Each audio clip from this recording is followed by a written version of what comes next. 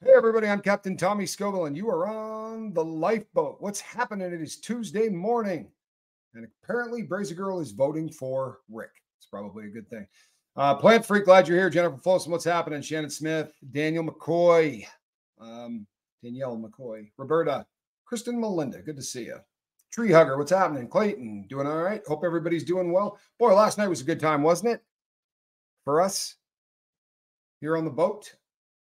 It was a lot of fun to listen to call-ins. It was a lot of fun to talk to hear voices and to put faces and voices together was a really, really cool thing. It was a different kind of a connection, but I want to talk about yet another kind of a connection because something happened last night that,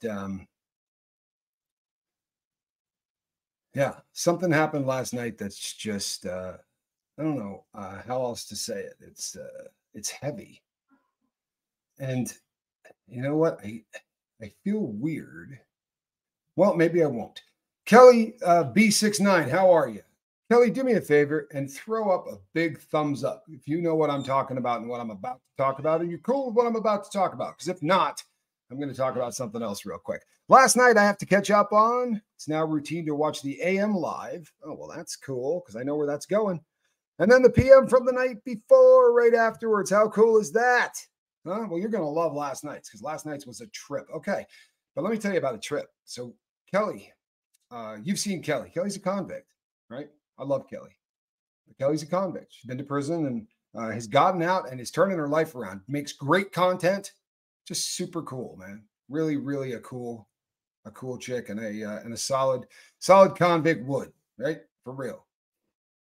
Last night, she found herself in a bad situation. When you get out and you try to rebuild your life, it is the deck is stacked.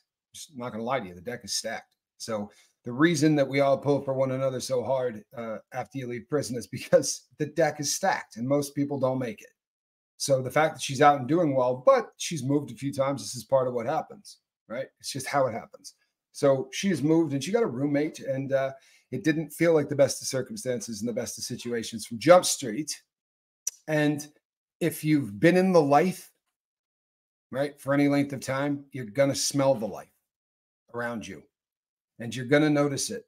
And it's like a fart in an elevator, pardon me. But when you've been out of the life for a while and you see people who are around you who are getting wasted, getting loaded, doing whatever, you're going to pick up on the cues before you ever see the lifestyle, right? People are going to look at you and go, guy's not doing anything. You're stupid. And you're going to go, oh, no, I'm not, right? I promise you it can't be explained, but a lot of you know exactly what I'm talking about. Kelly knew that this was going on before it was obvious that it was going on. Last night, it became obvious, and she kind of found herself in a position. Yeah, Valerie, it's a lousy situation, especially when you're trying to stay sober. You just got out of the joint, and there's somebody there who's getting high. It's not doing you any real good, and it's in the eyes, and it's in the energy, and it's in so many of the little things. But she found herself last night in a frightening situation, like this could go bad. Kind of frightening situation, and wasn't able to crack off a call to 911 or to the police to come in and help her. That bad of a situation. On the bright side, connection, right, and having people that have your back is a real thing. Not just in this "we're here for you" kind of a way, but in the "hey, you know what? I just popped into Discord."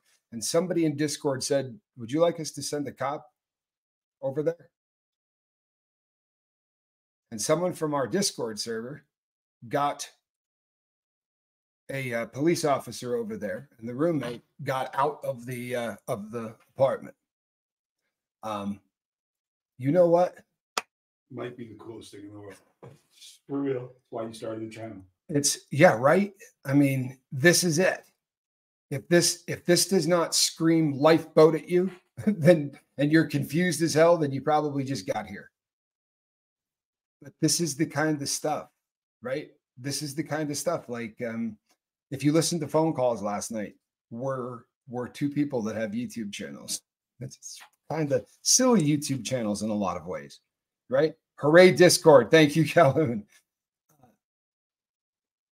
But when you heard Mary say, you know what, people from the lifeboat came to my rescue, or when we were losing somebody that was just so near and dear to the boat, and two people from the boat were down with their family, right? So when people say, I don't have subscribers, I have family, and it sounds cheesy, it is when other people say it. What do you think of that? Right? And I don't mean all of them. There are YouTube channels out there that have audiences very much like the boat. We're not the only one out there, I promise you, right? My brother's got a channel like that. Reese's got a channel like that. Aaron's got a channel like that. There are a lot of people out there that are doing stuff that brings people together so that they can hang out and talk. But boy, oh boy, last night was pretty heavy. Watching that video this morning, because she made a video thanking the lifeboat and thanking Connection. And then you know what? She filmed it in the moment. And it's raw and so freaking hard to watch. It really is. It's a rugged video. I'm so glad that that ended the way it did.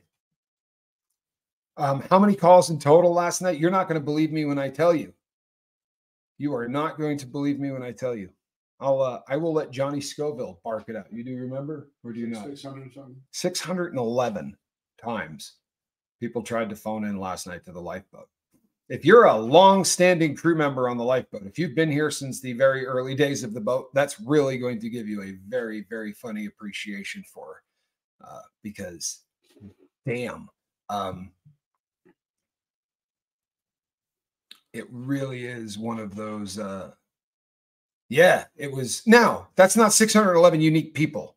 That's not close to 611 unique people. That's how many times the people dialed in. So, I mean, it could have been 40 of you, because there were a ton of repeat numbers. But wow, was that phone clicking? Calhoun was on fire.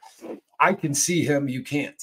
I also have now a completely different setup, right? So this big thing in front of me that I'm normally up here looking at you guys is now all phone stuff and things like that. So I'm watching what he's doing, and the mouse is like flying. And on the left side of the screen is a list of all of the calls that have come in and when they come in. And it's like 8:39, and then 8:38, 8:38, 8:38, 8:38, 8:38, 8:38, 8:38, 8:38, 8:37. It's just insane. Like they were just coming.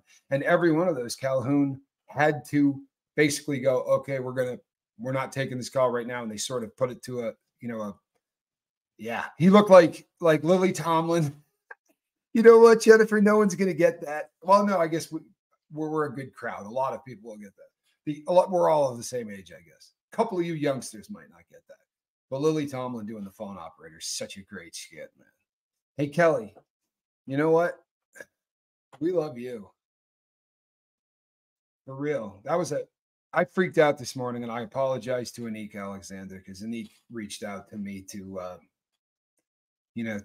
tell me what was going on, and I probably jumped her stuff, because I always, like, if you say, well, there was something that happened last night, and it involved, I've lost it. I'm like, facts. Tell me exactly what happened. Is somebody okay? Please, Cindy, come on board. So, honor to have you here. Really, I didn't jump her. I really didn't, but I knew I would have if I stayed on the phone. I was like, she's all right. Give me the bullet points, and then I'm going to go watch her video in double speed. One ringy dingy. Yes. See, Gypsy Daisy gets it. If there was no Lily Tomlin, there would have been no Gilda Radner. You know what? That's a really excellent statement. For real. That's pretty sharp. I think there's a lot of Lily in big time. in Rita, to be sure. I loved Rita. Oh man, did I love Rita. Some people will see the ball. Yep. I had a wicked crush on her, believe it. Hear that? Johnny Scoville had there's nothing silly about that. She was beautiful. Oh. Man, oh man. And if you ever saw her not in her element, forget about it. Yeah. When she was able to not play, the character, when you just saw her out being her, if you saw her in interviews when she was younger, she was a smoke show. And she just had the most bubbly, personality you've ever seen. This is a great comment. The sheer joy Reese clearly felt plus your joy of experiencing those calls last night was truly amazing. So touching. You know what? I have a picture that it's like a mock-up that somebody made and sent to me. And I was going to put it up, but I'm going to wait because I want to see if Reese is going to do something with it first. It's the coolest picture you've ever seen. I think it was, I'm guessing, but I think it was when Rain called in. I think that's the part of which you saw. But when she realized that both of them were on the call, husband and wife, she lost it, and that where she looked like a bit like a Muppet. And I think somebody actually said in the comments last night, "Look, Reese has turned into a Muppet." But it was you're right. Saturday Night Live was never the same after Gilda died. That's a fact. But it was really a joy to watch Reese in that moment. It was definitely very, very cool. And she doesn't have a perspective on this. You know, Johnny's been doing it for so long that even though the boat's maybe 3 years old, I didn't have to wait like every YouTuber has to wait for people to go, "Oh, I knew who you are," because I was his brother, right? So I think I had a jump start on this. She doesn't watch other YouTube channels. She doesn't. She watches The Lifeboat. She watches Aaron, but it's not like she's spending a lot of time on YouTube. She does not look at analytics at all. Just does not look at them. Doesn't. If we had enough time where the two of us could be in a room, tell me what you have to say. I would love to hear it. If we could get in the same room, I would love to show her things like Matrix. You know, things like how to look at what she's doing. Kat, I agree with you 100%. I agree with you. Kat says the sound last night was a bit annoying. I agree with you. There's no question. And we had talked very seriously about doing the tests without you guys. Sadly, Steven Tyler now looks like Lily Tomlin.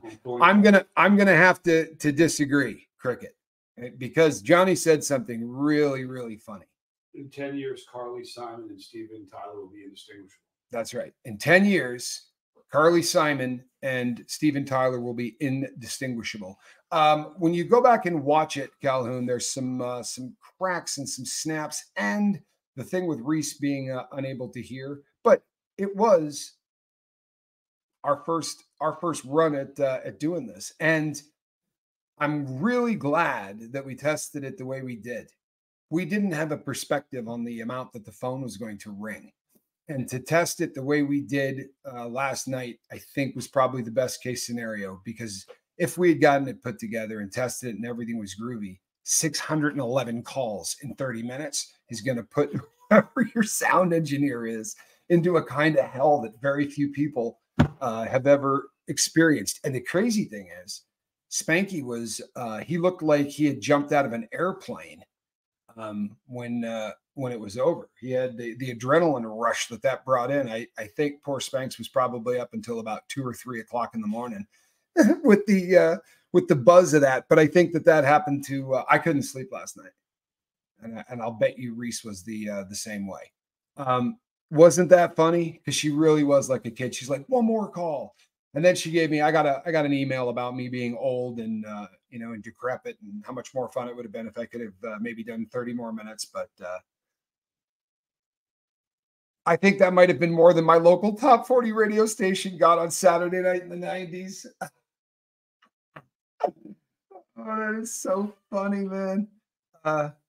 Joan Rivers was good, Cindy. Can you think of any great female comedians currently? Oh, yeah, I know. Oh, you know what, Johnny? Too soon. Too soon. Yeah, I'm out. No, I'm out. You can't drop that. And then I didn't say it out loud. I had no mic. Nobody picked it up. Don't throw me under the bus like that. Here's the great thing. I don't even have to throw you under the bus.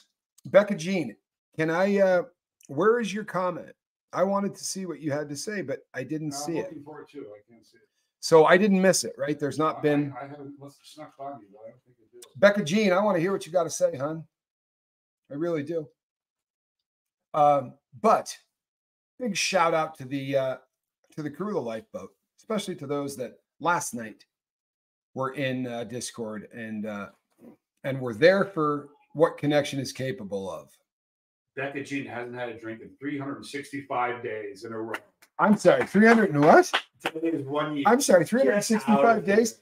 Becca Jean, I hate to do this to you. It's her show.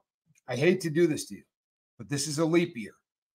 We got to get you to do this one more time tomorrow. I'm going to celebrate this with you today, but 2024 is a leap year. We're going to have to do this 2 days in a row. We're going to have to do this 2 days in a row. So do not blow me off. You better be here tomorrow for the lifeboat, right? Because technically there is an extra day in the calendar this year. So although technically 365 is a year, it's 365 point. There are 13 months in the Ethiopian calendar. Just saying. We're not going to celebrate it on the Ethiopian calendar. But boy, to be there for Becca Jean. Becca Jean, this is for you, because you know what? When you stop counting in days and you go to months or weeks, rather, it's epic. And when you go to months and you're like, I got 4 months in. What are you doing, Johnny? What was that? What were you doing? Wow. We really need another camera in here, people. But when you go to the point where you can start counting in years, right? You've made it. You really have. Now you know what's cool, Becca Jean? Now the BS is over, right? The BS is over. You are at base camp. Legit. This is legit. You're at base camp. This is where you go, oh, all right, well, that's over. Sober thing anymore. You're not trying out that sober thing anymore, right? You're living it. You're living it. Now, when it really starts to get kicking, yeah. Gamer Jackie, absolutely 100%. You know what this comes down to, people? I'm going to break this down and make it real easy. It's going to make so much sense to you. The setup that I want for this phone system is going to cost me a freaking automobile. I'm not playing. The setup that we want is going to be a car. However, I'm not buying a car for a trip to the store once a month. Now, that's what it was the first time we tried to do this. This is not the first call in. And the first time we tried to call in, it just didn't work. It just didn't work. And we actually had a bit of a better setup because it was a rented setup at the time. Now, we're not going to do that because 600 plus calls justifies an automobile. Make no mistake. It justifies an automobile. But what we did yesterday was nothing shy of a miracle. I'm not even joking. And really, with a computer system, what we will be capable of doing will be insane. Right? You guys will have a nice conversation with Spanky before you go live, at which point he can say, I love that you love these guys. Is there also a question? Right? Or anything like that. And I love that we all said hello. It was a test. It was what we were supposed to be doing. But when we start to do it on a regular basis, right, we're going to get to a point where you're going to be working, you're going to be talking one-on-one with the producer. And then as we're talking, both myself and Relatable Reese would have the opportunity to see on the bottom of the screen, right, Lisa from Jersey, right? The name will pop up. So we will be able to say, hey, Lisa from Jersey, how are you? Well done. Good. You're glad you're here. And we will be ready to knock that out, right? We will be ready to knock that out. That's the concept. But once again, you got to really do everything within your power to make sure that you're not shoving chips into the center of a table that make Gary Busey fans unite. Don't you hate autocorrects? But we know. No, you know what, Cindy? Here it is. What it is exactly what everybody who is a professional and does this, it's the setup that they got. But we're not professionals. We're not. We're someone who grew up in a cult and an ex-convict who, for whatever reason, right, have a great crowd. We somehow, for both of us, when we started rolling, got a group of people together that really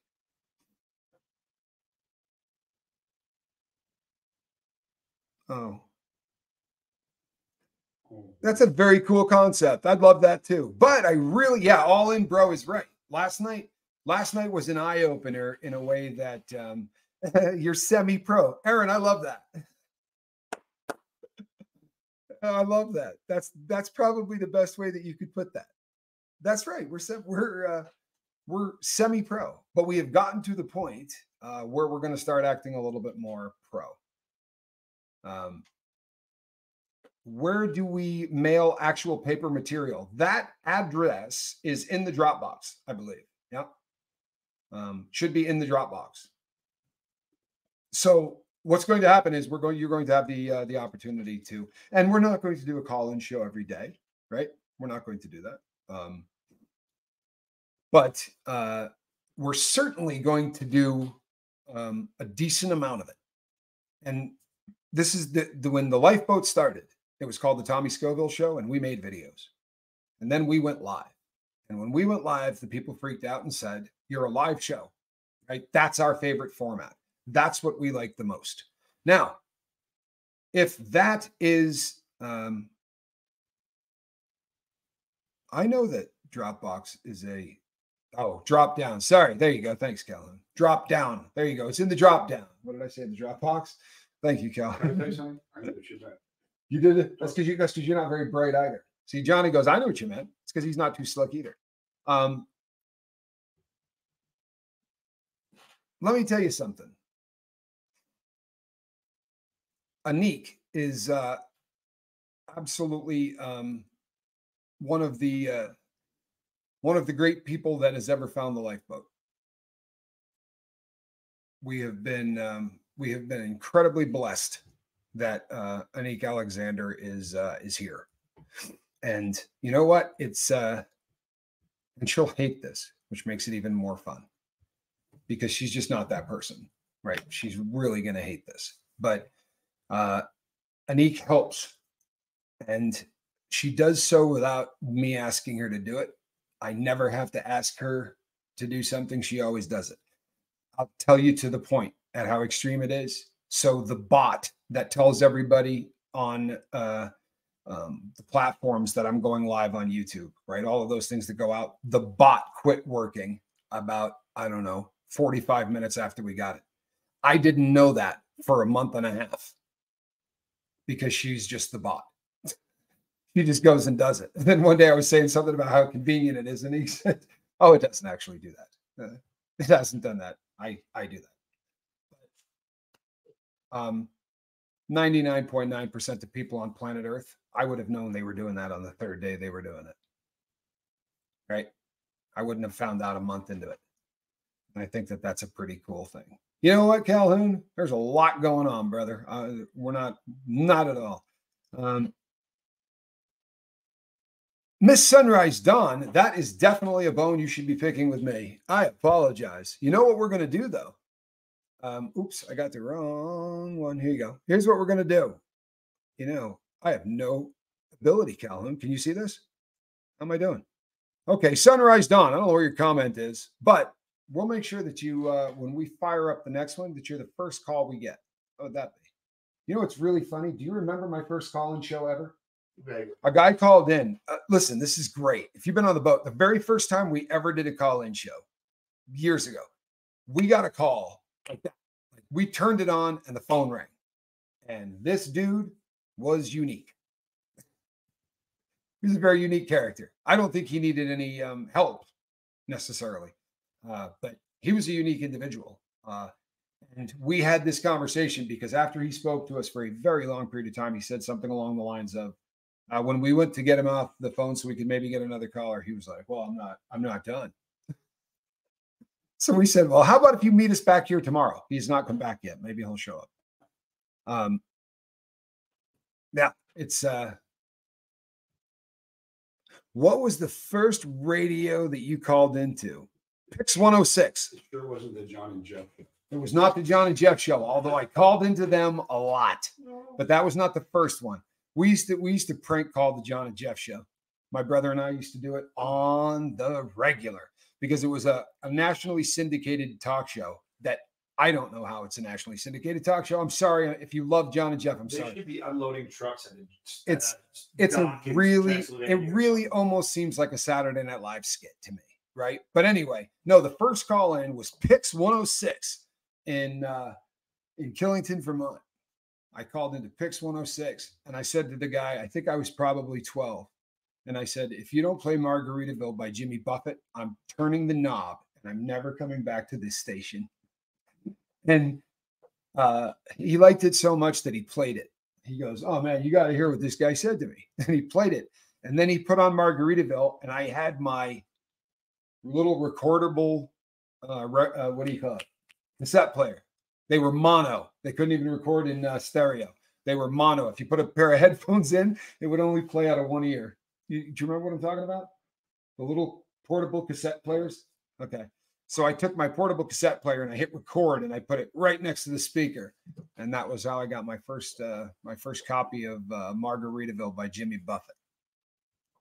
Yeah, hitting the record button at the perfect time to get the song, Chris. And that was it. And you didn't really, I mean, you kind of got it, but you didn't because you're recording it in mono off of a stereo. It was a bad system.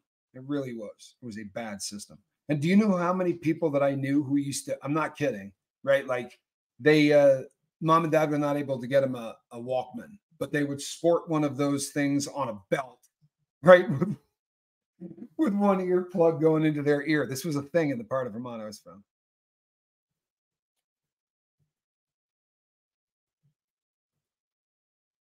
Nice. Nice. KLSS 1061, the station with class. Queen, another one bites the dust. You know what? We were calling at the same time, Midwest Doc. We were calling at the same time. I promise you. I remember I recorded the first top 40. I was talking about this with Johnny Scoville the other day. The first top 40 I ever recorded off of the radio, and I'm stopping in between songs, right? I'm stopping, so you got to hang out there. Yeah, that's bootlegged for real, Kelly. So I'm stopping in between songs, and when Casey Kasem comes back on, you'd hit record, and you'd be like, "Ah, crap, he's making a speech," and then you try to back up and time it. But the number one song in the country was Another One Bites the Dust from Queen. Blondie was in there. The tide is high, but because I remember, like, I listened to that top 40 nonstop. Like I learned every single one of those songs, and crazy. We lived in a different time, didn't we? We lived in a different time. Gamer Jackie says in Kalamazoo, 103.3 WKFR. Want a CD of my choice and an in living color crew jacket. Shut up. How cool is that? I won a Big Mac when I was 7. Johnny won a Big Mac when he was 7. He had to be able to tell them everything that was on a Big Mac. You know, the 2 all beef patties, special sauce, lettuce and cheese, pickles and onions on a sesame seed bun. Yeah. Except they had a commercial at the time where the people sung it. And when they asked Johnny what was on it, he sang it. And you know, though, how you remember things from your childhood? I remember that from my childhood. That's one of the few things that I remember from way back. Do you know why I remember it? Because I remember saying to my mom, because Johnny goes, so how does this work? And she goes, well, they mail you the thing. And I was like, they're going to mail you a Big Mac? Like this, I remember as a kid thinking, well, that just doesn't make a far bit of sense, right? That's a dumb idea. You mail somebody a Big Mac. It's not. And my mother saying, no, they're going to mail you a piece of paper. And then you take that there. That was the concept of the, you know, here's your voucher kind of a thing. That was the first time that concept was brought up. And I remember it. It was like my son, when he was little, my oldest son sent him the box up to win a computer from a box of cereal. So we put it in the mailbox. He goes, when do I get my computer? I'm like, dude, it doesn't work that way. He goes, I'm going to win, right? I'm like, no, I tried to explain it. Like, there are four people in the room. We're going to pick one. What are your chances? It's not very, 1 in 4. I tried to explain to him, but I'm like, he was like, when do I get it? Oh, that's hilarious. That is funny. I had Spanky was a little boy, and I went to the store to buy. He used to I can't remember what these things were. Sour. They were straws, and they were horrifically sour. And Spanky had a pretty rugged addiction to them. And we lived so close to the store that I was always terrified he would try to walk to it. Yeah, I got Kiss 108 in Vermont. Absolutely. Is it 108 Kiss? No, it was Kiss 10. Yeah, it is 108. Yeah, we got Kiss 108. But I went up there and I bought 2 sodas and I came back. It was a Mountain Dew sodas. And I took the top off and I threw it up onto the counter, and Spanky's mom picked it up and went, "You won 2 mountain bikes." And I'm like, "Why do I have a problem believing that?" She's like, "No, it says we won 2 GT mountain bikes." So it says, you go to and this was brand new, but go to the internet to find out how this thing works. And I'm like, this is going to be such a hassle that I'm not going to want any part of it, because I'm just that guy. I'm a jerk. I really am. But so we go to this website and they're like, put in your address, and we put in our address, and they said, "Okay, call this bike shop." We called the bike shop in town, and they were like, "Come on down, your bikes are here." And I was like, "How is that possible?" And he said, "Well, everybody who got bikes sent out got stickers. And if you happen to be the winner, that local shop just puts the stickers on the same Mountain Dew, and you get the 2 GT bikes." You were the last person who ever won anything off the internet. So the day that we took the top off of these things, we had 2 mountain bikes at the house, which immediately my friend Cody got on one, rode off, and I don't think I ever saw it again. WVTC, at the college radio station, you could request songs. I had a show my freshman year in college. I had a radio show. I got into so much trouble. I was a good DJ too, but I just got into so much trouble. You know what? I'm just not a smart person. I'm not a smart person. This is what radio shows wished they were in the 80s. Got Connection, Solid Contact, and Tommy and Johnny and Spanks in the Morning. You know what? There's probably something to that. There's probably something to that. Mountain bikes are fun. Midnight Show says, "I love a mountain bike." I just bought a really, really old bike that I'm yes, we're corrupting the youth. I'm restoring a bike currently. I bought a really, really old guess. Yeah, we try not to burn the guests. There was a period of time where radio personalities kind of got, looking at you, Howard. Yeah, radio DJs, just personalities, just kind of got nasty. You know what I mean? Like Howard Stern and Bull Cow, and I'm sorry, Man Cow, Bull Cow. I apologize. I apologize. I meant Man Cow. Bull Cow's cool. I'm sorry. Bull Cow is awesome. I grew up with Saturday Night Request Show, CBC Radio. That's Tony B. No Top Tony. I liked when you could win stuff under soda caps. I did too. Roberta says Howard is human garbage. I'm not going to argue that. What do you think of that? I'll even throw it up there. No, I know we got. I know that we've got Howard fans here. I also know that the people that hate Howard listen to Howard more than the people that like Howard, right? I mean, that really is a statistic. And I'm not a fan. I'm not a fan of the cat at all. And what's really, you know what? Here's the crazy thing. This is going to blow you away. But do you know why I don't like Howard Stern? This is going to blow you away. Because it's not what you think, I promise. Howard's funny as hell. He is. And he's, you know what? He got onto this kick.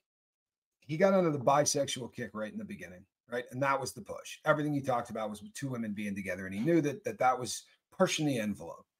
And then, look, we're all adults here. He did this anal thing after that. He kind of got onto that kick. But he was always kind of pushing the envelope. And I didn't have a problem with that. Because even if it's not my gig, if it's not my taste or whatever, turn the friggin' knob, right? I'm not trying to ever stop anybody from saying anything. You don't dig it, turn the knob. I don't care, right?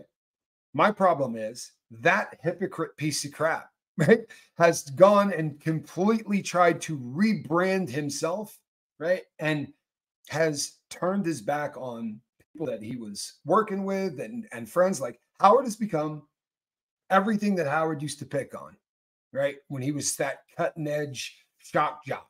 Now he's the establishment that he hated. And I think he's a sellout.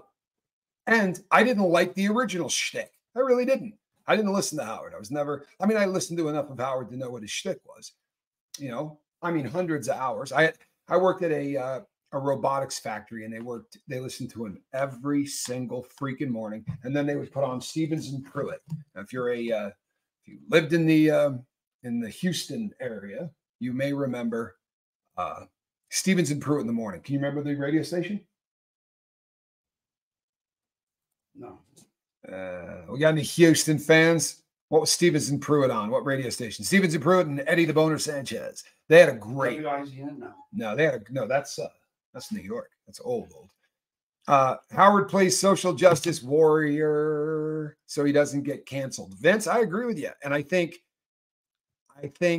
yeah, I don't have any respect for the cat. I don't. I really don't. I think he's a lowlife, and I think that the stuff that he puts out makes the world 101 KLOL. KLOL. Turn it up, rip it off. Here's what they look like now. Oh my God. I could have done without that. KLOL. Pajama Pixies. You say what you want. We're more entertaining. Do you know what? Stevens and Pruitt. Yeah, Pajama Pixie beat you to that. How funny is that? How funny is that? Were they on KLOL? KLOL. Don Imus. He was harsh, but he did great things for kids. You're right. He did. And he was a free show to watch. Tell me, Don Imus. Oh, I loved watching Don Imus. I didn't like listening to Don Imus, but he was so fun to watch. I was tense to watch him. It was like I was nervous watching. Yeah. Yeah. It like watching a Melinda on a tightrope.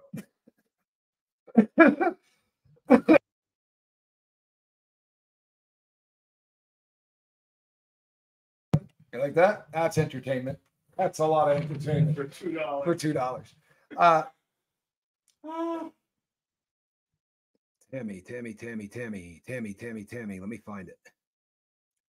Let me find it. Sorry, I had. I got you. You keep going. I'll find it for you. I had Johnny Scoville in my ear. I would have known how to try and understand my son's addiction to alcohol and drugs. For that, I am grateful. Oh, very cool, Tammy. Calhoun, if you could find that, would you put it up, please? It's Tammy's comment, please. And you know what? I can't begin to tell you the amount of change that this experiment has caused in my life, because I didn't set out to talk to any of you who weren't drug addicts. Do you understand what I'm saying? I didn't have any desire to talk to any of you if you were not drug addicts. Sherry, don't leave because I just said that. Hope that's not this.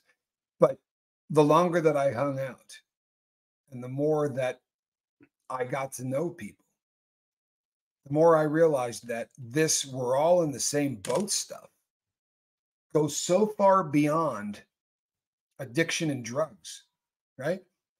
How many people do you know, honest to God, how many people do you know today who are happy, right? Who have no addiction, they've got nothing on their life, and they literally just go through the day just using tools like a person is supposed to. Yeah, that counts as an addiction, Johnny Scoville. That counts as an addiction.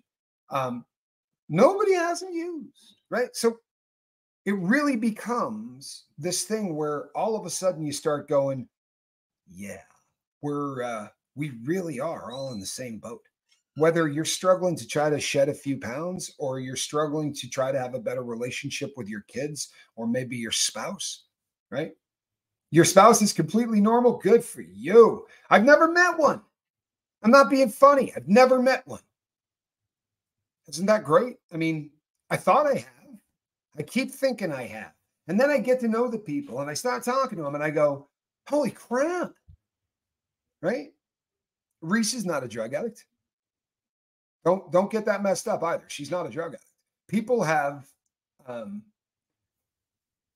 Reese has been very, very open about her drug use and her drug abuse, right?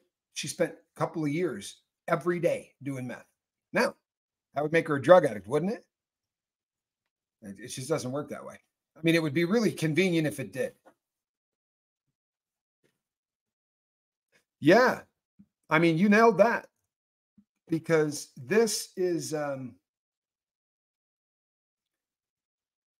been an experiment, right? That, and I got to give Mark Wages credit.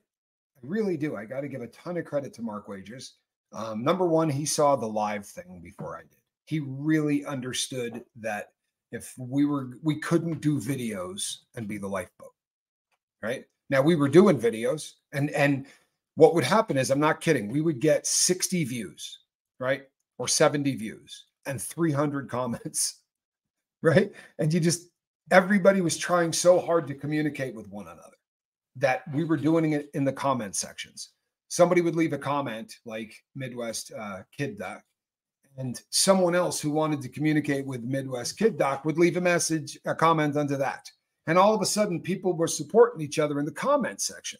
And I'm not the brightest bulb, people. I don't understand this stuff. I don't. But Mark sure as hell did. He said, you wait until these people are able to do this in real time. And the very first time that we went live, people just went, wow.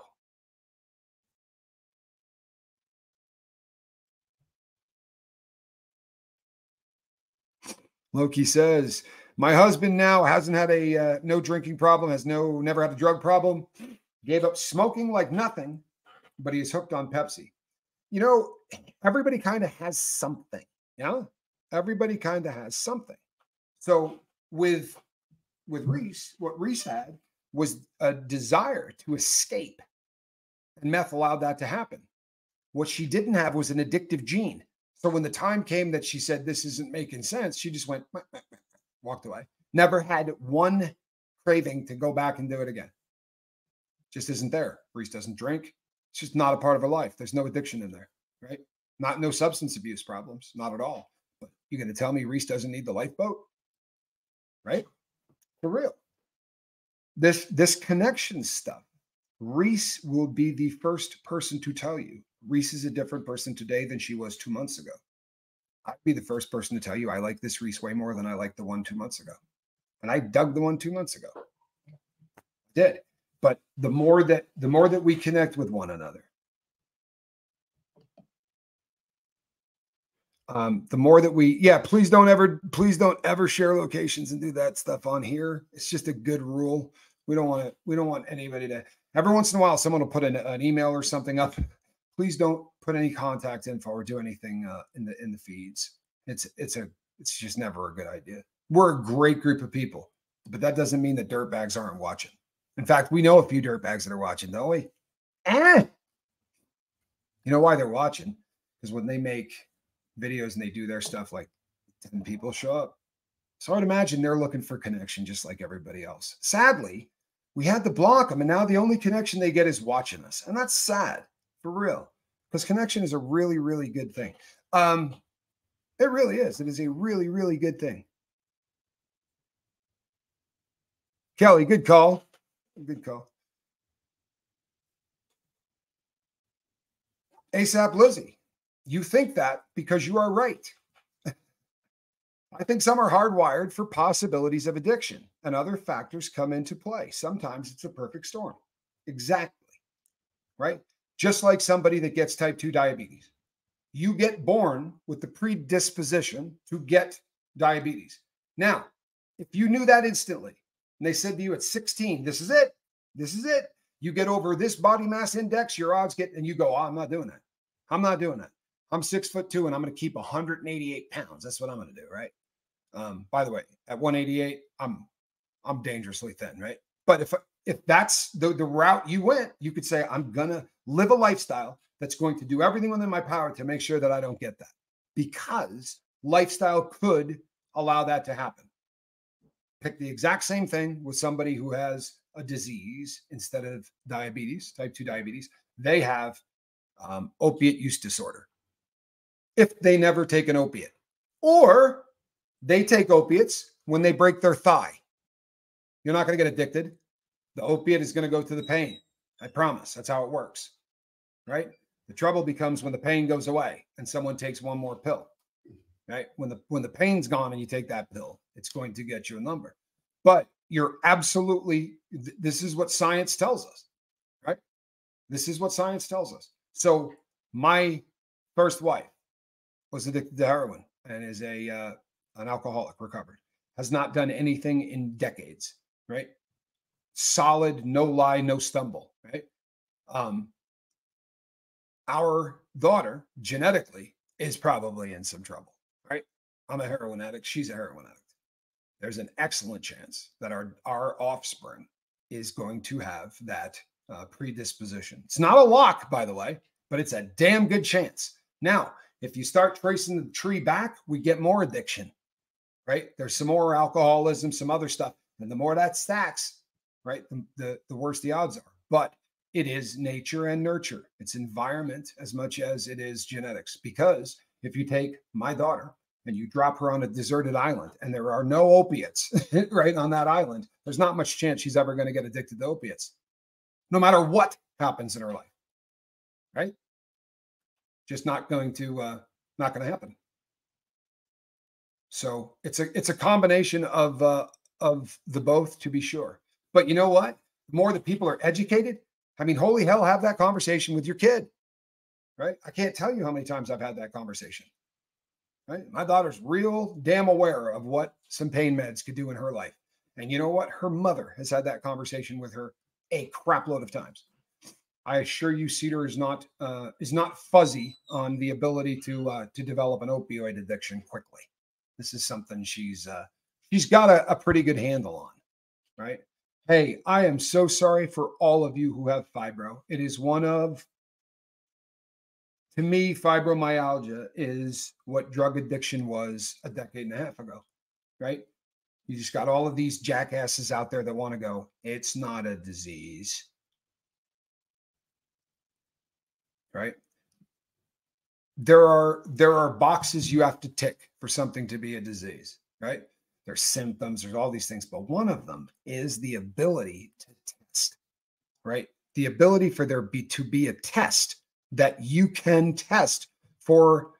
And fibro, they don't have that test yet. That doesn't mean anything other than they just don't have that test yet, but they're going to. I promise they are. But in the meantime, I'm sorry that you guys are dealing with a medical community that doesn't get it. I really am. I tried explaining baseline to my husband, wasn't particularly successful. He immediately got a parent only needs to spend 1/3 of their time to create secure environment. He didn't get that 1/3. Okay. I'm sorry, and I'm not necessarily surprised. People, I come here every day and I say the exact same thing every single day, right? I do. I say the same thing. I say it 2 hours a day. I say it 365 days a year. And then one day somebody goes, oh man, you said something on Wednesday. Man, it made so much sense. And the light bulb went off. And I don't know, yesterday was a good show because I got a bunch of people that sent me correspondence after yesterday's show that said, this made sense to me in a way that other things hadn't. I promise you, I'm reframing other people's stuff. But that's kind of what we do here, right? We reframe what other people say. And hopefully because of our ability to communicate with one another and our connection, you might hear it differently from me than you're going to hear it from somebody else. So don't stop talking because he might hear it the next time or the time after. Lacey, I have not posted the chair video yet. It should be up today. Tracy, I love this. I just went through my safe and threw out many bottles of pain pills. I had some from my open heart surgery 26 years ago. I never take them, but I always fill the prescription. I had 27 full bottles. Good God in heaven. I hope that they've already removed the trash for future references. People, whenever you throw out any of the medication, especially if it happens to be pain meds or narcotics, believe this or not, call the police and tell them you would like to give it to them. Do you have any idea what 27 bottles of pain pills is worth? For real. I mean, that's a terrifying amount of money, just money. And that's when, so very, the best way to do it is to call the cops and say, I've got some pain meds I'd like to get rid of. Because one of the other things that people do is they put it into the water. Don't do that, people. Please don't flush pills. Pharmacies will take them back in most states. The people tend, 50K easy, says Kelly. And it's terrifying how much pain meds. This is really an issue in our country. It is absolutely an issue. Safe boxes for prescriptions is an unbelievable concept. Somebody else told me this the other day. This is the second time I have heard this, that there are boxes that you can go. Do you have any idea what I would have done if there were boxes that people were throwing pain meds into? I promise you, I don't care what that box was made of. Right? I was getting in that box. There's no way. There's no way I would have brought a tank. I would have gotten that box. The idea that there would be a box out there, that would be too much for an addict like myself to handle. I promise you. I went into banks. That box would have drove me nuts, Calhoun. I wouldn't have been able to handle it.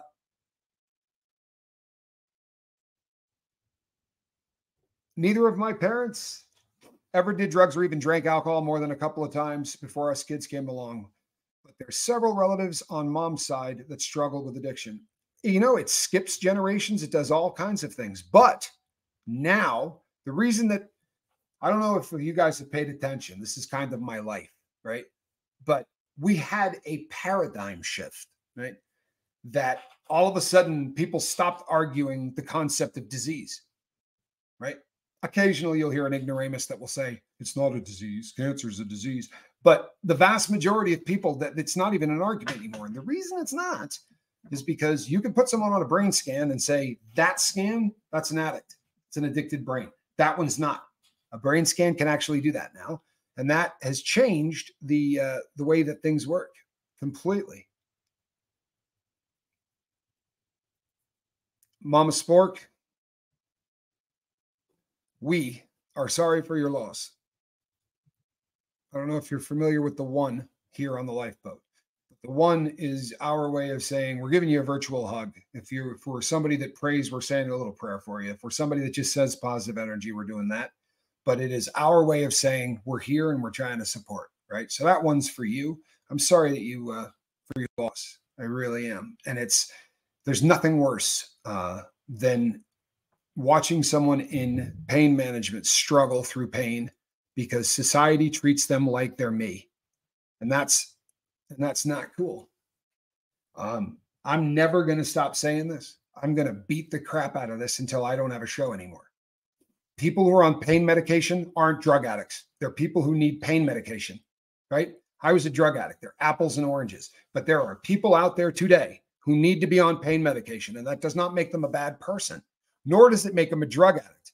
Now, if they take that drug for 5 years, they're sure as crap dependent on it. They're going to get sick if they don't take it. That's dependence. Doesn't mean they're drug addicts. If they're taking the pills, the liquid, the whatever, the way it is written on the label, they don't run out 10 days early. They're not trying to score more on the street. Guess what? They're just taking medication. They're no different than someone that's taking insulin. But you know what? We treat them differently than someone that takes insulin. We make them feel bad about themselves. There are people who call every day or leave messages every day saying, I want to get off of my pain medication. And I say, okay, why? Well, it's a narcotic. Okay. Right. Is it messing your life up? Well, no, but this stuff's dangerous, and fentanyl's killing people. And no, the stuff on the street that's killing people isn't what you're taking. And if what your takeaway after listening to me is that you don't need to treat your pain, then I'm doing a hump job at what I'm doing here. Because what we're trying to do here is fight addiction, right? I don't want you to live in pain so that you can hang out on the lifeboat. I don't care if you're on pain medication. You can be here. You get it? There's nobody asking you to quit pain medication if you need pain medication. You shouldn't be telling yourself to quit pain medication if you need pain medication. Everybody get that? Now, if you're full of crap. If you're full of crap. I promise you do. I used to go to a pain specialist and I was full of crap. Doesn't mean I wasn't in pain, but I was working it, right? And if you are. If you're doing this to get high, you know it.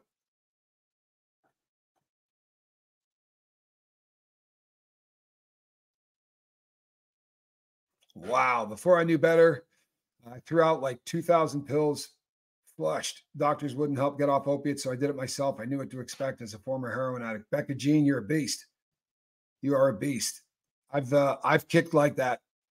I have kicked just thrown in a concrete room, right? That's usually, in fact, what am I saying? That's every time I kicked. I kicked like that. But yeah, I got tossed into a. You know what, Lizzie? I love it. Everybody should know that, right? Everybody should know that. But I'm glad everybody here does. That's a beautiful thing. Everybody here really does.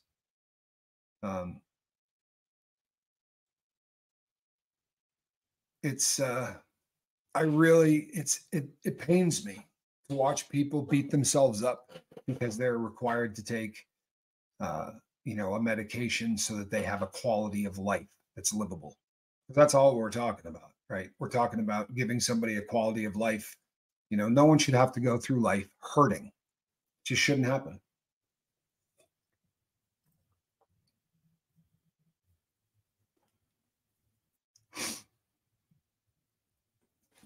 I am on Suboxone for pain because a new pain doctor was addicted, but no BS. I am dependent.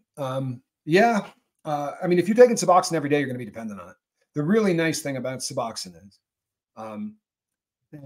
people are going to hate me for saying this. I'm going to get hate mail for this, but I really think this is the easiest opiate to get off that has ever been created. Right? It's a synthetic, so it's an opioid.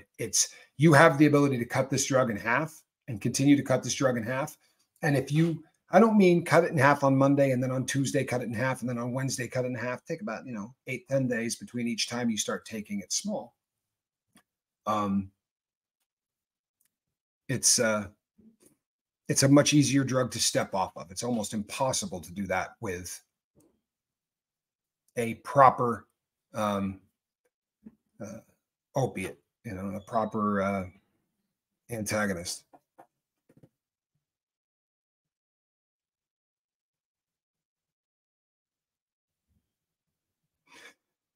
I'm going to make it short of you saying I'm going to get hate mail for this. It should be the only short. I'm going to get hate mail for this. What happened with the whole epidemic was misuse. Absolutely it was. It was also, it was misuse. But in so many different ways, right? You had a family that wanted to hop the curb. They had a drug that was perfect for what it was designed for, right? MS Contin from the Sacklers was a absolutely perfect painkiller. And it was designed to treat people who were going to die anyway. So it didn't matter if they got addicted, right? This is end of life stuff. When they took a Percocet and tried to do the same thing to it, it was a bad idea from Jump Street. And you know what? I think they knew that. I really do. I think they knew that. I think the entire thing was planned. I don't think there was a whole lot about that. They were writing prescriptions. There was a woman I'm working with on the lifeboat. I'm not telling you anything because you don't know her name or any of that, but she was on 6 80s a day. Her doctor wrote her a prescription for 6 80s a day for menstrual cramps. He should be shot. He should be shot. Now, I've never had menstrual cramps. I assume you don't get them 365 days in a row. I could be wrong. I literally could be. I don't know. But 6-oxycontin is a ton of drug. And the reason that they were doing that is because they thought that the odds of getting addicted to an OxyContin 80 were astronomically less than the odds of getting addicted to a Loratab. I know that makes zero sense, right? But they had this great literature, right? They had all of this great stuff that said the stuff you got to try to get addicted to this. I'm not making that up. It's literally what the doctor said to me. Don't worry about this, Tommy. You got to try to get addicted to this stuff. So that's the wrong person. Yeah. Debbie, I misunderstood. I got it. No, I was addicted to pain meds, but became dependent. But because of new pain doctor, I'm on Suboxone for pain. No, love it. Thank God for you and QuickMD. Thank you. That is so cool. It really is so cool. I got news too. You want to hear something insane, people? It's good. We'll toss this one out, and more to come. But we're talking with some people about the potential of some sponsorship for the boat, which we had talked about I said the very first day that I went live. Very first day I went live. Trust me, the first chance that we've got, right, to sell out, we do. And the reason is we are going to use that money to get more people sober. Get that? And I'm telling you, people, this is funny. Good timing. The only people I would not take a sponsorship from. All of Big Pharma's plans to make America addicted and them get rich. They control the pain relief and the control of the addiction relief. Like, you know what? It's amazing. Now, the one thing I will say is that you can't trace Suboxone to the Sacklers. God, I wanted to. I really did. But they really don't have it's not well hidden, none of that. They didn't seem to have any interest in treating addiction at any level. This definitely came from a different camp. Make no mistake, Big Pharma is still getting rich treating addiction, but it isn't the Sacklers. I wanted it to be. I really did. I wanted it to be. I have to take pain meds for my fibro. It's the only thing that works. My suggestion is get an app on your phone so you can document time and date of each pill. I don't trust my memory. Mary Jones, yeah. Now, for me, I would have to have someone else have it. That's just how that would be. But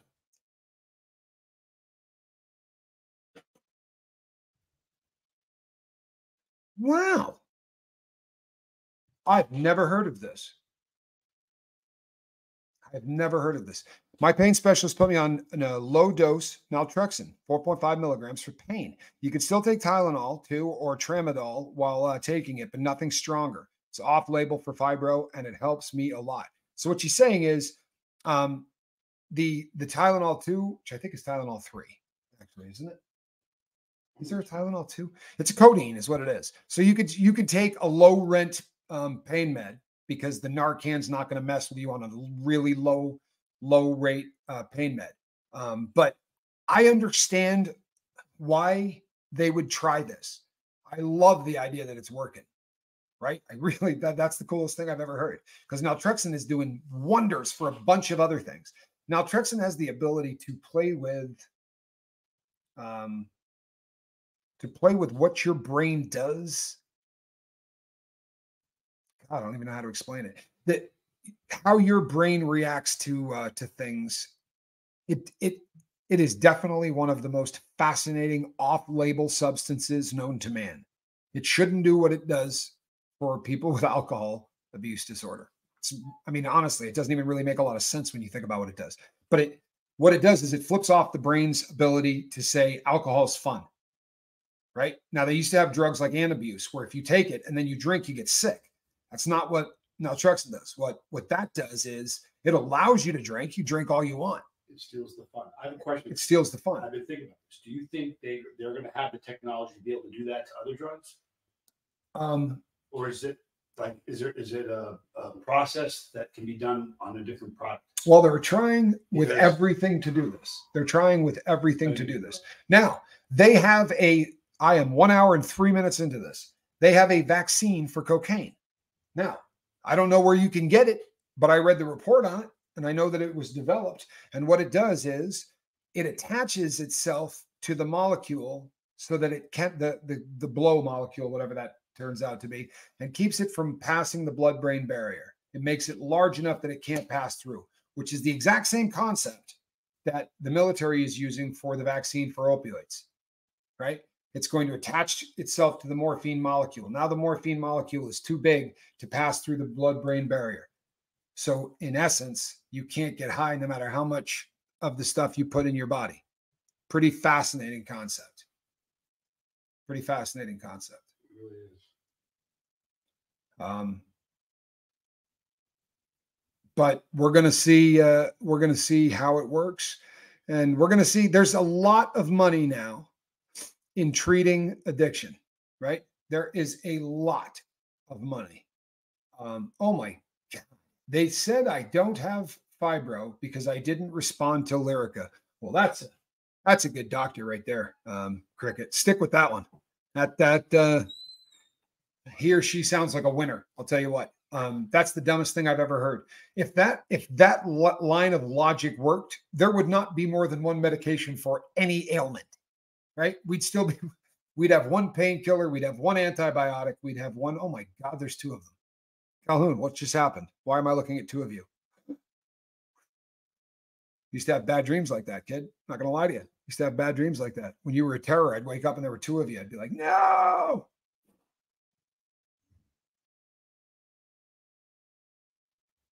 Wow. Mara says, Tommy, at my doctor's appointment, she took me way down off Soma, but put me on Oxy 10 too.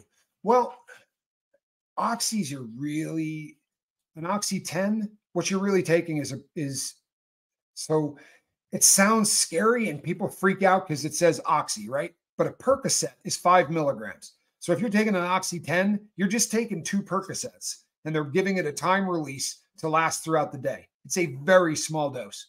It really is. It's not a big dose. Don't let the word Oxy freak you out. If the doctor said, I'm going to give you 2 Percodan and we're going to have it time release throughout the entire day, that's all it is, right? It's oxycodone. That's Percodan. And then when they put the content on it, it just time releases it. But I would be interested, just out of curiosity, how much did they drop down the what's the carisoprodol at, the Soma? Have they got you less than 150 on that? Yeah, what do they have you at for the Soma? I'm not a doctor, I'm a drug addict. I'm curious. Question, I am on Oxy 10 for pain. It's absolutely necessary because of my pain, but I hate how it makes me feel. Will anything help? Okay, you know what? You need to talk to your doctor, and I'll tell you why. If you're feeling high, they're giving you too much medication, okay? Because in theory, and I have seen this work, I promise, but the theory goes like this. If your pain level is at a 10, you want to take pain medication that's going to equal that, right? But if your pain level is at a 4 and you take pain medication that equals a 5, you're going to feel intoxication. If you take it, pain level is at a 2 and you take enough pain meds to treat a pain level of 10, you're going to be really intoxicated. Is your nose itching, Tina Marie? If you're feeling all the affectations of opioids on top of it, like, are you sitting there with your nose itching? Are you nodding, right? Because the higher you're feeling, you need to communicate this to your doctor, because what they can do is take that down, right? You're taking it. You're going to need it for pain, right? We can agree on this. But we can also agree that if you're feeling a buzz, then they're giving you too much. That's what it comes down to. But you need to communicate that to them. Just say, I want the pain treatment. I don't want the high. So maybe we need if oxycodone's too much, right? Maybe they need to try a different opioid, right? There are a bunch of them. That's just one. And much like Cricket, who Lyrica didn't work for, trust and believe, that doesn't mean a damn thing. They should have then gone to Neurontin, right? There's a bunch of different drugs that normally they would try. Okay, let's see how gabapentin does, right? Pregabalin didn't work. Let's try gabapentin. But your doctor's obviously an asshat. Sorry. Catnip for squirrel. Woohoo! Mom is visiting, so I have to run. Bobby M, tell mom we said hello, please. That would be great. I had a tough time weaning off Lyrica, says Lumen, not necessarily withdrawing, but my brain was scrambled for a month. I had the exact same thing happen to me. I was on Lyrica. I got off of it. And when I did, I had brain fog for a really long time. Really, really long time. So that's real. Tina Marie says, I experienced this. Tommy's 100% right. I went down to 5 milligram perk, jackpot. I think that's probably going to be the case. They may just want to take you down to a 5. If you're feeling a buzz, you're taking too much, right? Solid. If you're feeling a buzz, you're taking too much. And it's because they're writing a prescription for too much. Some people are their receptors are hypersensitive, right? And it takes a much smaller amount because it's not the drug that's getting you high. Well, it is, but the receptor, what the drug is doing to the receptor. And if your receptor lets out more off of some people are just really hypersensitive to it. You just probably need a little bit more.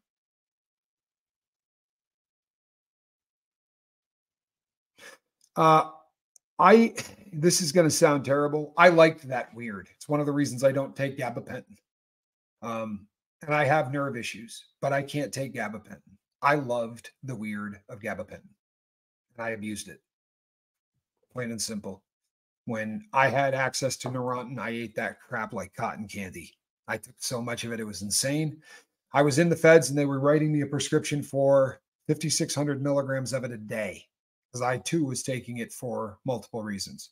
But I was taking that every day and I was buying crap from other people to take. Like, I was really abusing the crap out of it. I can't take that drug.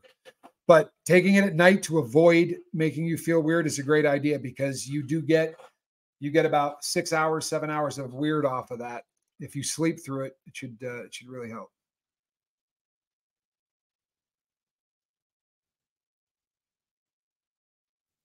I love that, Mary. And I love that you have a relationship with your husband where you guys can talk like that. That's really a great thing.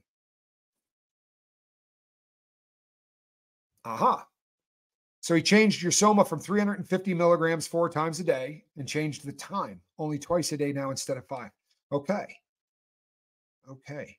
Um, that's a good punch too. 350 milligrams 4 times a day. Yeah, that's a punch. 350 is that's a good size soma. But 4 times a day, I think you know what? I love that they're doing this, Mara, and I hope you do too. They're playing with your meds to try, this is what they're supposed to be doing with everybody, right? We're looking for that. So here's the mindset. I don't know how well they explain this to you, right? But from a drug addict standpoint, right? They're cutting down on the muscle relaxer and they're increasing the painkiller. So what they believe is that you're going to get more pain relief if by attacking this with less muscle relaxer, right? They think that that's probably not what's causing as much of the pain, obviously, because that's a good size decrease, right? And that's good because Soma, I'm guessing you've been on Soma a while, but Soma, anybody on the boat right now that hasn't done one, if they ate a 350 would be buzzing hard. And if they ate 4 of them over a course of a day, they'd be ripped. I promise they'd have a really good buzz. But like everything else, if you need it, it's not going to do the exact same thing. ASAP Lizzie, I take a gummy every night to go to sleep. I take one that is specifically designed to put you to sleep.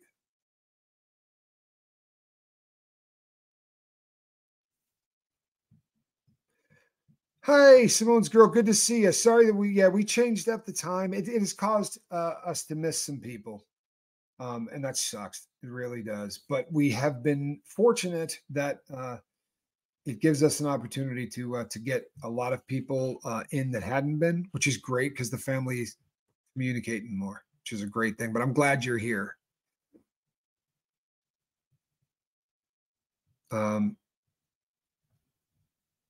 Lori, I'm gonna say something that's gonna make me really unpopular, but I'm gonna say it anyway. There you go, Calhoun. You can make that one. I'm gonna get hate mail for this. Gabapentin gives me no side effects, and I take it twice a day instead of the prescribed 3. Doctor agrees, good. But Prozac knocked me out in half an hour. I have a thing about Prozac, people. I'm not a fan. If you Google the ingredients of Prozac, you're gonna find that there is a large amount of fluoride. Like I think it's 40% of the pill or something is fluoride. And I don't know. I don't want to be made docile. And I think that that's really, it does that. And I choose to be docile. And that may not make anybody happy, but I would like the opportunity to not be if I don't want to be. I'd like the opportunity to be who I am if I need to be. If I need to smack the crap out of somebody or grab somebody's larynx because of how they're treating a woman or a kid, I want that person to still be in there. I can't take any of that stuff, but Tegretol. Tegretol is abused viciously in the prison system, believe it or not. Tegretol works for my nerve pain. I am okay. I'm okay with the one a day, but I lose about 6 to 8 weeks of memory every winter when I have to take the higher doses. So Tegretol inside the federal prison system are sold under the name Brown Bombers, and they go for $1 a piece, and they are abused to beat hell, which I promise you does not make any sense to me.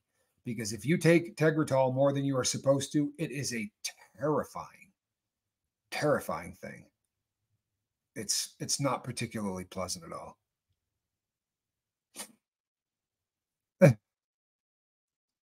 Info Dump Truck says, man, this conversation has taken me back to my childhood. I don't know how, if that's it. That could be a really bad thing, but I love it.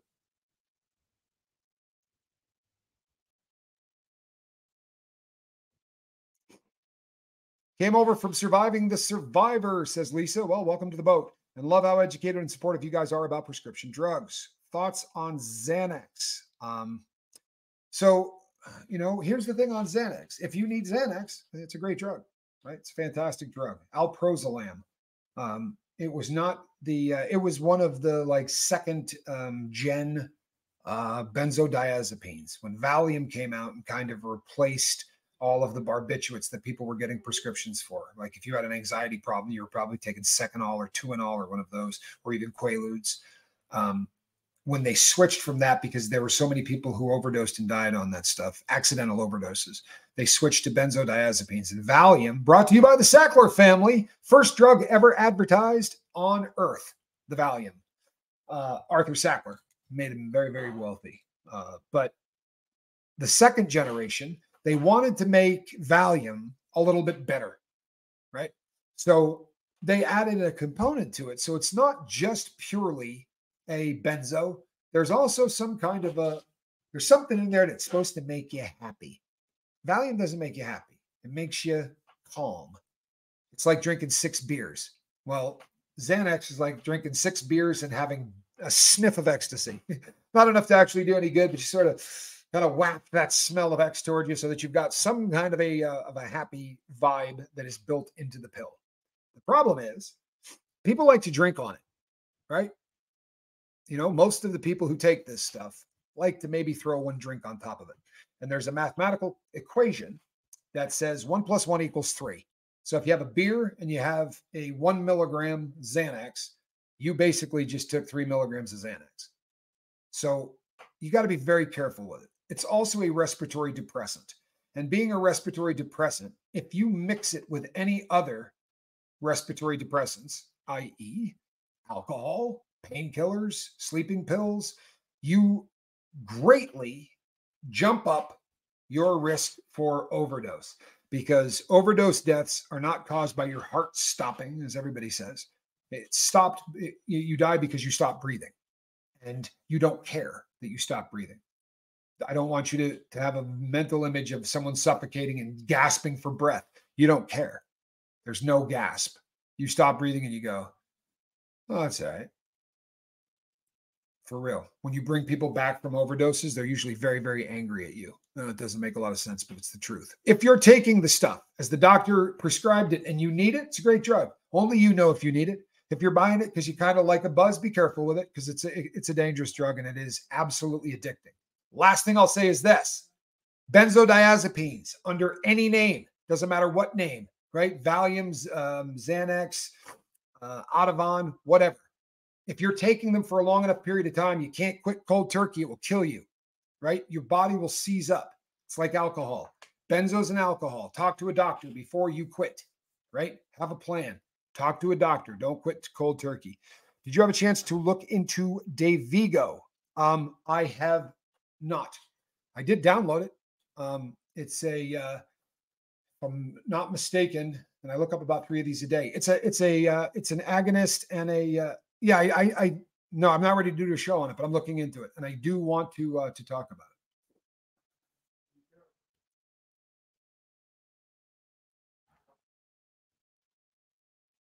I'm talking your language. You're so scared right now because the Xanax and booze sounds crazy good. Dirty Mouse, it'll also kill you. Right? We really got it. There you go. Orexin antagonist. Thank you, Cal. Alcohol is no joke. Alcohol is the most dangerous drug, in my opinion, on planet Earth. Right? But don't mix it with things. For God's sakes, don't mix it with things. Huh? Please. Don't mix it. Yes, that's a good one. My favorite response, why are you sitting on my chest and smacking the crap out of me? Because you died, stupid. Yeah, that's a good one. The one that really got me was my friend Louie, his girl. I was working on her in a bathroom in a motel. I'm smacking her in the face like I'm giving her the business, and I'm trying to do sternum rubs, and she's got an underwire bra on, which I've pulled up, and it's up like around her neck. And I am really giving her sternum rubs. Her lips are blue. It's all bad. And she goes like this and sits up and looks at me and goes, why are you being so mean to me? When I looked at her boyfriend, I'm like, handle this. And she's all you now. Why are you being so mean to me? I said, man, I'm keeping you breathing. What do I think is safe reduction in Xanax Would reducing it by half be too much? I am never going to tell somebody what a safe reduction is. But here's what I will say. Don't be in a hurry, right? Yeah, I think that's way too much. But talk to your doctor because they're professionals. I wouldn't cut a dose in half on Suboxone, and I can't even, get in any trouble doing that. We don't need to be in a hurry, right? To be off of a benzo. The lower you taper it down to, the less bull crap we're going to have when you finally stop, right? The less problems we're going to have in the rebuilding process of your life and all of that. The more you go and fall off the edge of the cliff, the more trouble you have trying to put yourself back together after you bounce at the bottom of it, if that makes sense, right? Hope that makes sense.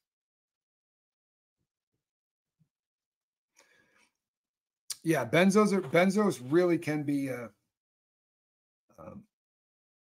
Becca Jane, I am just screwing up, I guess. What am I doing wrong, Becca Jane? I don't want you to be invisible, hon. There's going to be about 6,000 comments that are going to fly by, babe. I'm not trying to miss you, and I promise you I'm not, but I get 6,000 of these in an hour. What did I miss? Please don't tap out, and please don't go invisible. I mean, if you listen to us here, we don't want you invisible, right? We want you connected. We really do. And one of the things that we really work on here is getting people together, right?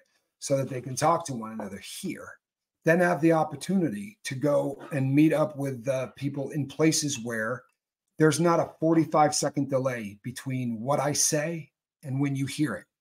Then a 45-second delay on what you write to where it gets back to me. When you run that, we're looking at about 1.5 to 2 minutes in either direction, and that gets really hard. You got a year in this, right? Don't do this alone. It's not where you want to go. You're going to end up back where you don't want to be. The opposite of addiction is connection. If this is a struggle to connect here, go someplace where it's not, right? Go to an AA group or go someplace where you're super comfortable and you feel like no one's not looking at you, because I see you, people here see you, but you need to be seen. And you need to be somewhere where you feel like you're being seen. I'm sorry if we're not doing that for you. I mean that. I really do. I mean that. But if we're not, then please go to an AA or please go, because the connection is such a part of the recovery. It really is. And there are people who are going to dislike me from Jump Street. There are people that are going to dislike the format from Jump Street. It doesn't mean you don't need connection. It doesn't mean that you don't need a support group, right? This is such a real thing. It really is. This is a real thing. And if you don't do it, I promise it doesn't work out really great. Like, bad things begin to happen. And I really don't want any of that to happen. You feel me? I don't want any of that to happen. So if it's not us, and it might not always be us, right? But if it's not us, then please find somewhere where you're going to find the connection, because I'm not making this up to get a view. This is what keeps people like us from going back into places that we don't want to be.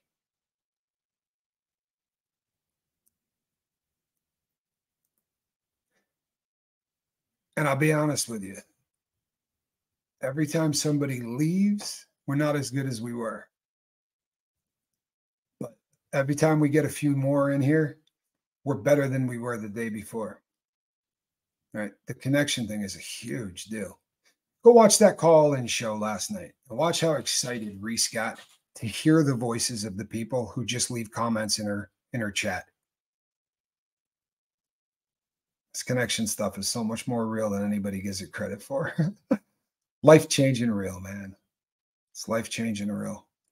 All right, everybody, I'm going to see you on the next one. I'm Captain Tommy Scoville, the cat. The cat is probably off doing something with Johnny Scoville and an electric guitar. I don't know what it is, but he starts playing that thing, and the cat just, she's a fan. All right, people, I will see you on the next one. Calhouni, I'm not bringing you on. It's been a long show. I love you all. We'll see you. Bye-bye.